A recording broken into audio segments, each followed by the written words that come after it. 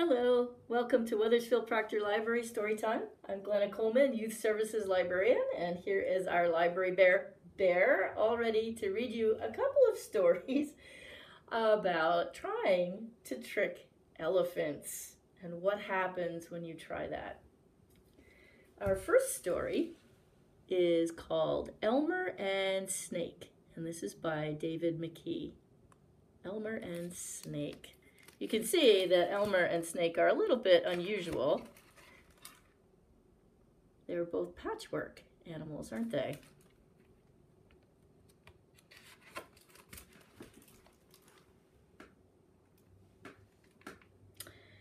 Elmer, the patchwork elephant, was thinking. He was thinking that it was a nice day for doing nothing. Nearby were two other elephants. "Look," whispered one. "Elmer is thinking of a trick to play on us. Let's play a trick on him instead." "What shall we do?" asked the other elephant. "I don't know. I can never think of tricks," said the first. "But Snake will know." Off they went to see Snake. "Hello, Snake," they said. "We want to play a trick on Elmer. What can we do?" Snake thought, then chuckled. "Tell him he's looking pale. Get him to lie down and rest." "He'll see that that's not true," said one of the elephants. Snake sniggered. "If it's repeated often enough, he'll believe it. You'll see."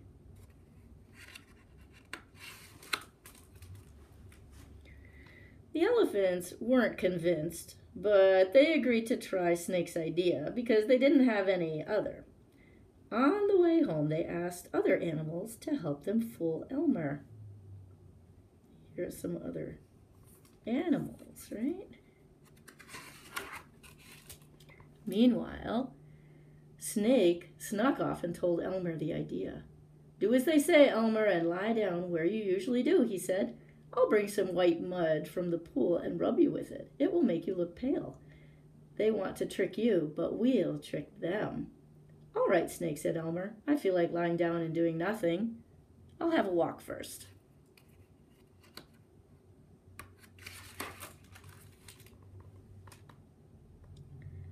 Soon after, Elmer met Leopard, who said, "Are you feeling all right, Elmer? You look pale."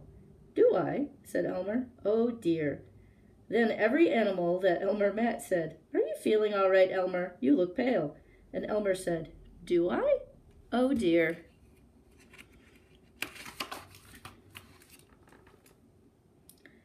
While Elmer returned to the other elephants, Snake was busy dragging a very large leaf toward Elmer's favorite lying down place. On the leaf was a pile of white mud. Oh, sorry, my finger's covering that up there. You see that?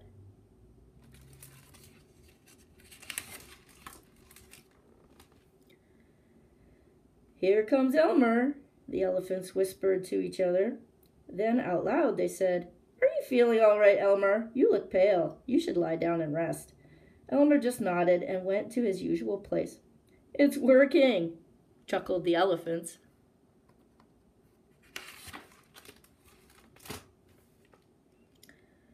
Snake was ready and, using a smaller leaf, covered Elmer with a thin coat of mud. Elmer giggled. "Stop, they'll notice," said Snake, then finished and hid. Elmer was left with his colors looking paler under the thin coat of mud. So far the plan seems to be working. "I'll go and peek at Elmer," said an elephant. Elmer was asleep. Being covered with mud is relaxing, especially when you feel like doing nothing. The elephant returned to the others. "He's very quiet," he said, "and he really does look pale."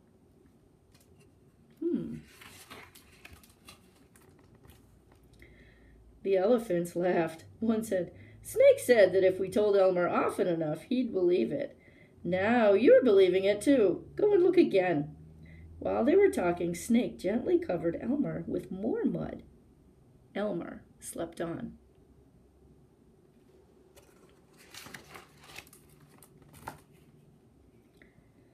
The elephant found Elmer paler than ever and hurried away to get the others. Snake covered Elmer yet again, then hid as the elephants arrived. "He's getting paler all the time," said the first elephant. "What shall we do?" "We'll have to ask Snake," said another. Snake heard and hurried home.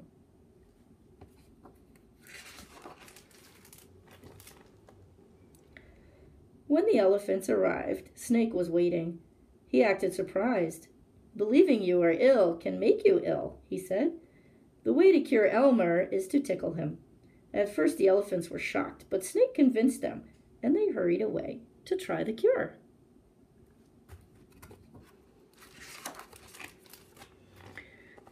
Elmer awoke, feeling strange. The mud had dried, making a stiff cover all over him. At the same time, the elephants tiptoed up and started to tickle him.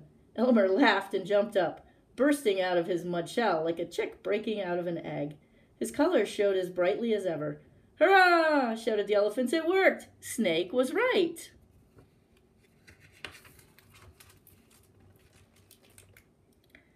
Elmer laughed. "Snake?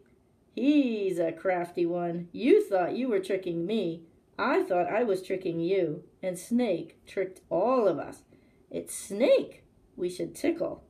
But Snake, being sensible, had gone on vacation. So the elephants tickled each other and anyone else that was around until the jungle rocked with the sound of laughter.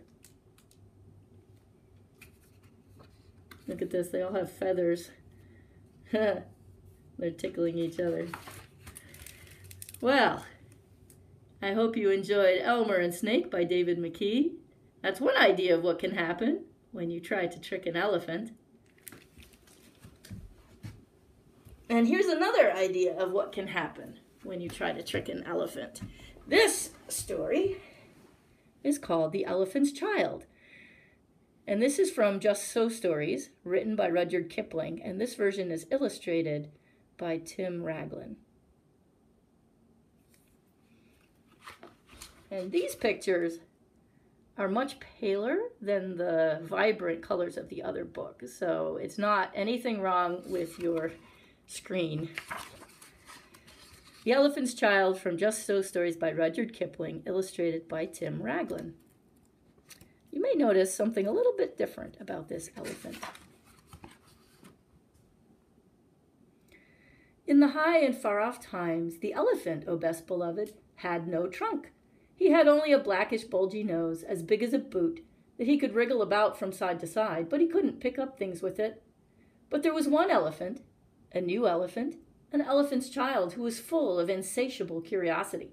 And that means he asked ever so many questions. And he lived in Africa and filled Africa with his insatiable curiosities.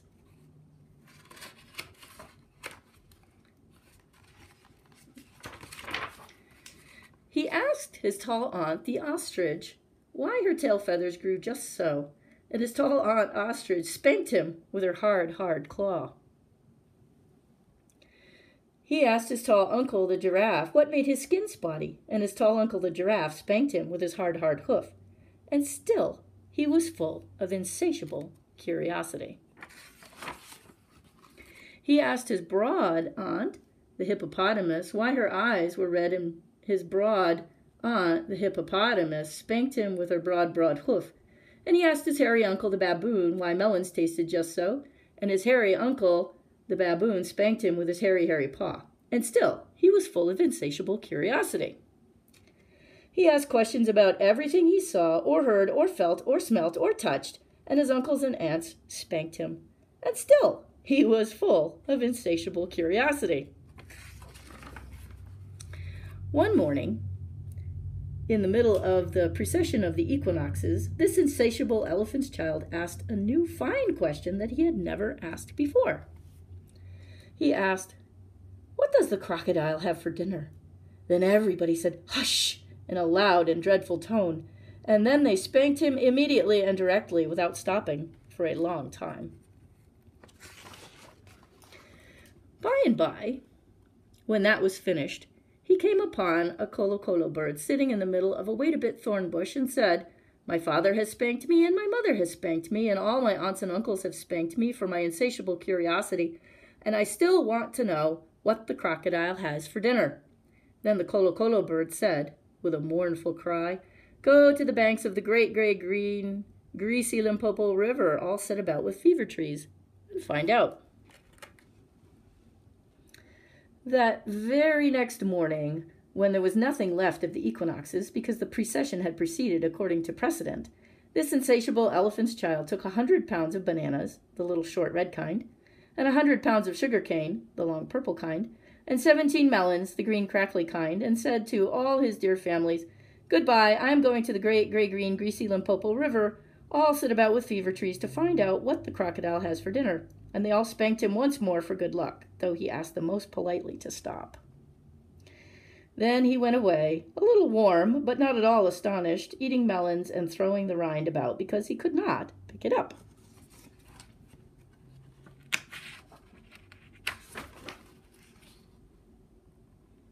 And there he is with his stack of melons and sugar cane and bananas. He went from Grahamstown to Kimberley, and from Kimberley to Kama Country, and from Kama Country he went east by north, eating melons all the time, till at last he came to the banks of the great gray-green, greasy Limpopo River, all set about with fever trees, precisely as the Colo-Colo bird had said. Now, you must know and understand, O best beloved, that till this very week and day and hour and minute, this insatiable elephant's child had never seen a crocodile and did not know what one was like. That it was all his insatiable curiosity. The first thing that he found was a bicolored python rock snake curled round a rock. "Excuse me," said the elephant's child most politely, "but have you seen such a thing as a crocodile in these promiscuous parts?"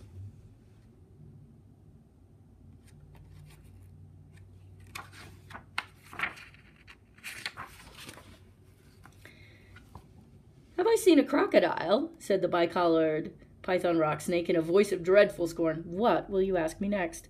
"Excuse me," said the elephant's child, "but could you kindly tell me what he has for dinner?" "I wonder if you know what's coming." Then the bicolored python rock snake uncoiled himself very quickly from the rock and spanked the elephant's child with his scalesome, flailsome tail.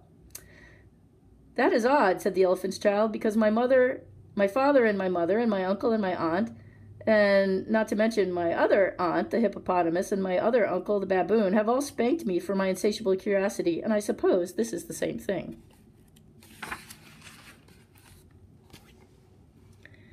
So he said goodbye very politely to the bicolored python rock snake and helped to coil him up on the rock again and went on, a little warm, but not at all astonished, eating melons and throwing the rind about because he could not pick it up, till he trod on what he thought was a log of wood at the very edge of the great gray-green, greasy Limpopo River, all set about with fever trees. But it was really the crocodile, O best beloved, and the crocodile winked one eye, like this. "Excuse me," said the elephant's child most politely, "but do you happen to have seen a crocodile in these promiscuous parts?"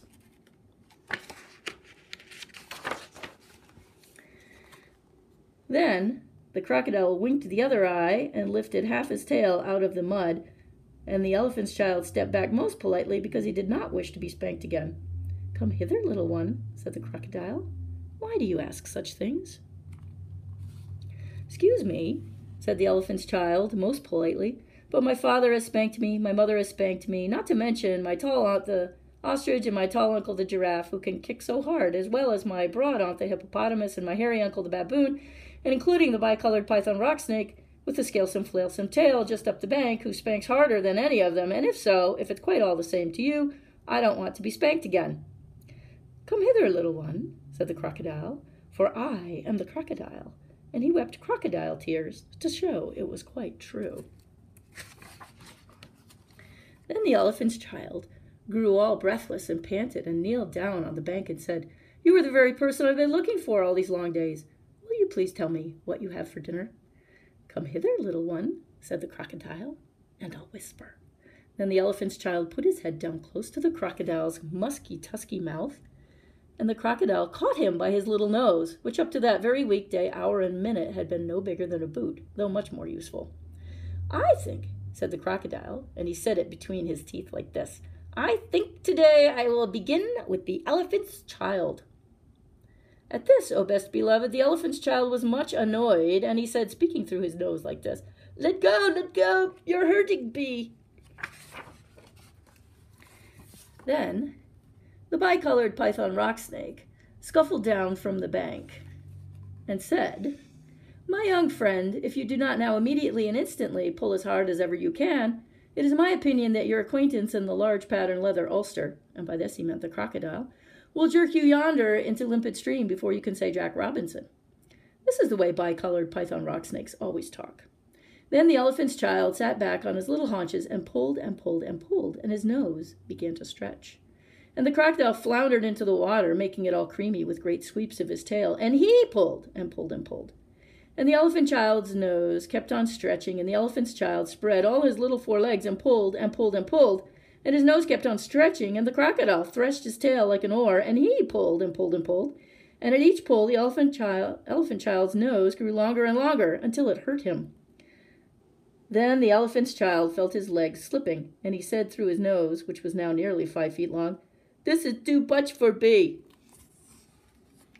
Then the bicolored python rock snake came down from the bank and knotted himself into a double clove hitch round the elephant child's hind legs, and said, "Rash and inexperienced traveler, we will now seriously devote ourselves to a little high tension, because if we do not, it is my impression that yonder self-propelling man of war with armor-plated upper deck," and by this, O best beloved, he meant the crocodile, "will permanently vitiate your future career." This is the way that all bicolored python rock snakes always talk.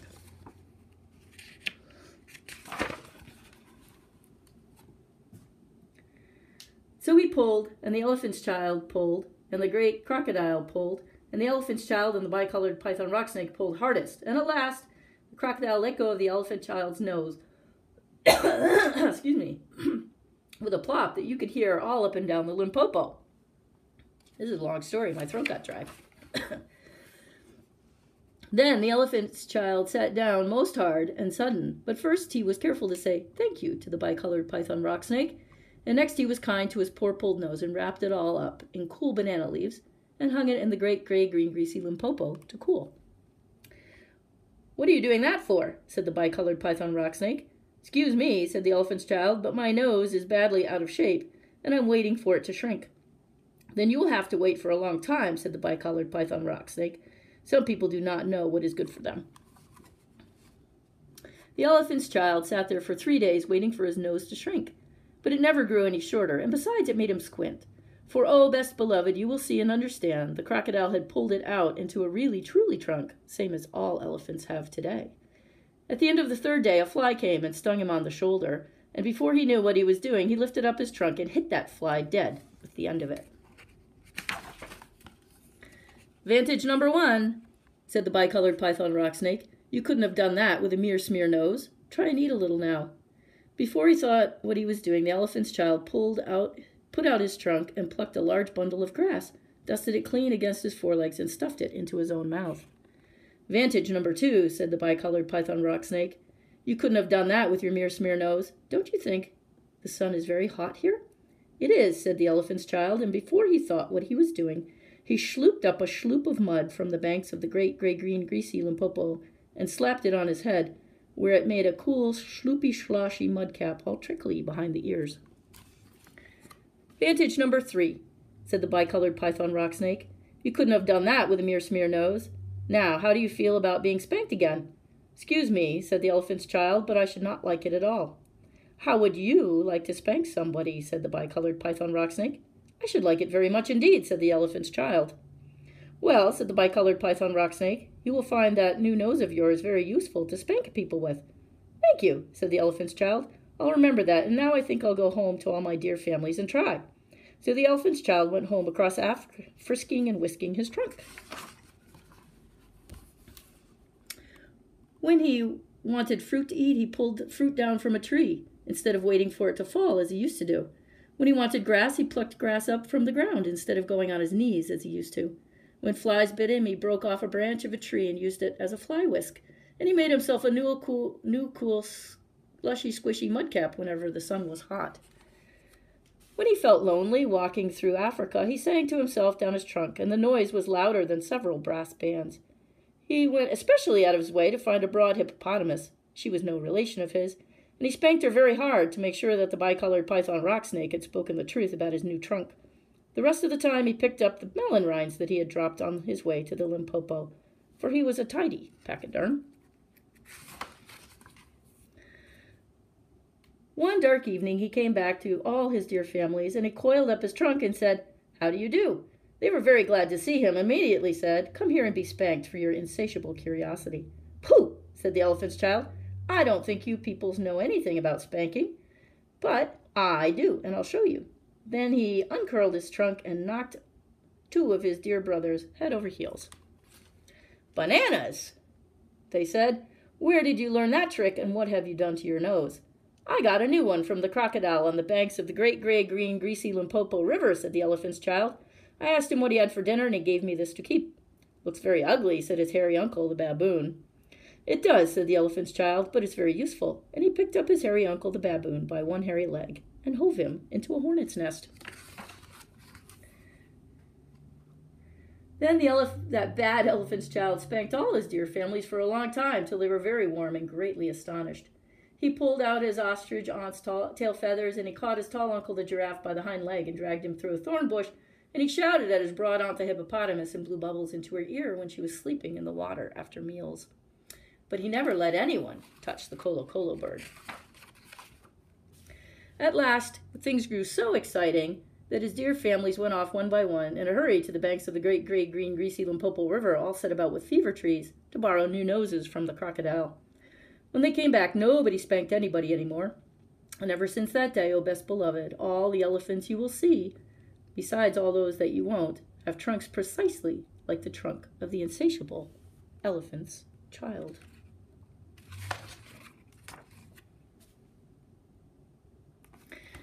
Well, I hope you enjoyed The Crocodile Trying to Trick the Elephant's Child from Just So Stories by Rudyard Kipling, illustrated by Tim Raglin.